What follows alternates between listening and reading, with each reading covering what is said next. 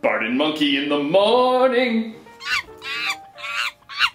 Why, yes, Monkey, we are back, and thank you very much for having me on the show. Oh, wait, you mean what's with the morning thing? It's talking to our audience out there. No, we're in a room alone. No, I don't see things. I see people. Can you ask questions? Okay, that's a very deep question. I'm not sure that a tree makes a sound if it falls in the woods when there's no one around. I mean, that raises a great metaphorical and metaphysical conundrum about the state of sound in a subjective universe. I'm not sure I'm actually qualified to answer that. Well, no, I'm not actually a rocket wizard. It doesn't say that on my shirt, and it doesn't say that on the mug, at least, I think. Okay, well, alright, no, that's a good question. That's getting back around to the point. I apologize, I can just kind of get a bit odd that way. Well, how did I get into being a wizard in the first place? Well, it all started, Monkey, when I was 11. I received my letter. And it was all very well and good from there, you know. I was put in a respectable house, one of learning, one of dignity. And I took to my lessons well. And then when I passed the owls, I got sent to a university. And it was a very nice university. It was a very prestigious university. There I switched my wand for a staff, and they stuck me in the library, assisting a somewhat rotund and orange individual. Liked a lot of bananas. Librarianship involves a lot of bananas. Oh, regular bananas, yellow bananas, not plantains. Well, I guess he might be in some way related to you. You're a little bit of a turquoise persuasion, and you're more of a monkey, and he was more orange and slightly orangutan-ish. Okay, I do admit I am sounding a little bit like my good friend, Howard Lovecraft, but that's because I had to spend so much time with him this weekend because he insisted on following me to this convention. That's a very interesting question. How did I manage to bring him back to life? Well, in my future careers, I happened to move into a rather expansive extra-dimensional library, and therein I found a notebook written by Dr. Herbert West, which detailed a formula for reanimation, a glowing yellow liquid which, once injected into a corpse, returns them to some facsimile of life. And I did that to Mr. Lovecraft so that I could make him watch movies based on his works, and then he could give his opinion on them. Yeah, you're right, Monkey. I am a monster.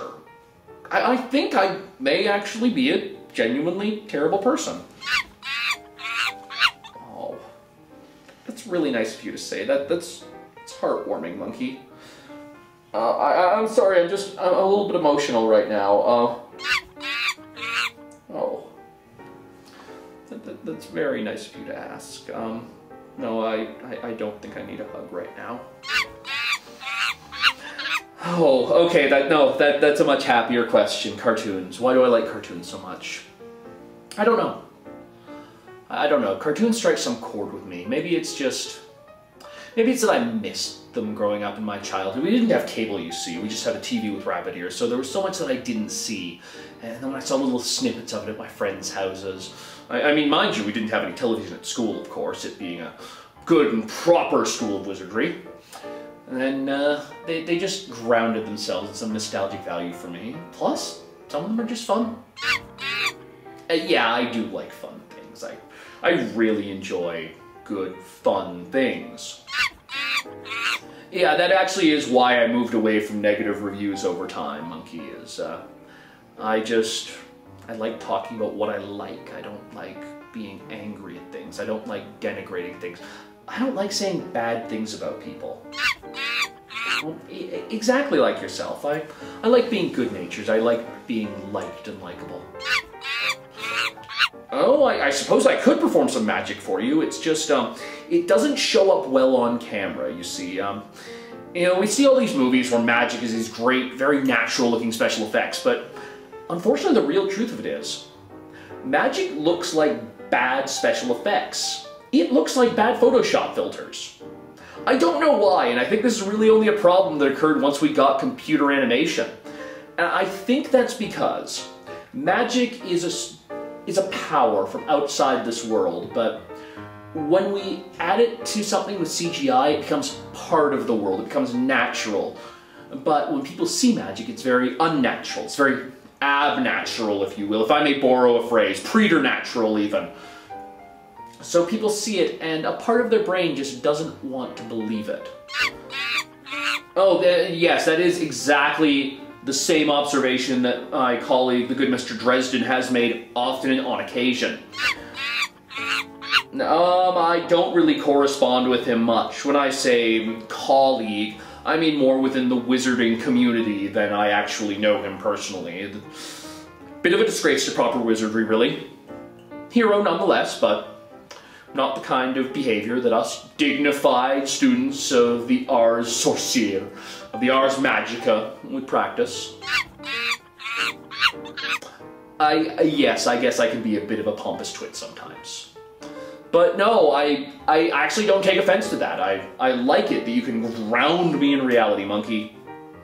You are a strong, philosophical soul, and I like you. No, seriously, I really do. It's not flattery. Oh, that's very nice of you to say. Oh my, look at the time. I need to be back to the library. Oh, the life of a wizard on the run is never done. Thank you very much, monkey. Bard and Monkey in the morning.